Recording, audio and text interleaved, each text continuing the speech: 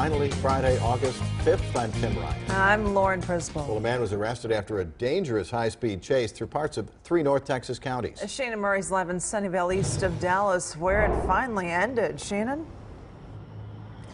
Well, Lauren, Tim, investigators are still here on scene. A tow truck just came and took that white pickup truck away that gave chase. They've also got one of the sheriff's deputies' cars on a tow truck right now, taking it away. As Tim mentioned a second ago, the white truck actually rammed into that patrol car, so it's part of the investigation as well.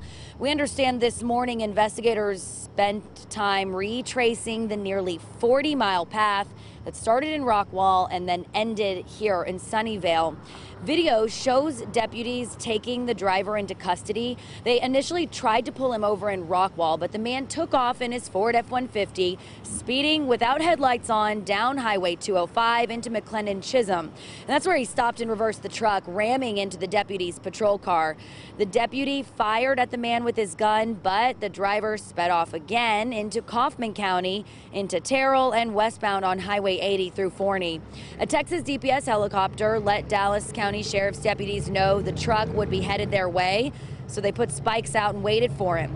The spikes blew out the truck's front tire, and he had no choice but to stop, and he pulled over in this business parking lot behind us here in Sunnyvale. They arrested him without incident. He did have some superficial wounds on his shoulder. It may have been from the shrapnel from the gunfire, or it could have been glass from his truck, but we understand paramedics treated him. They took him over to the hospital just to get checked out before taking him over to jail. Reporting live in Sunnyvale, Shannon Murray on Good Day.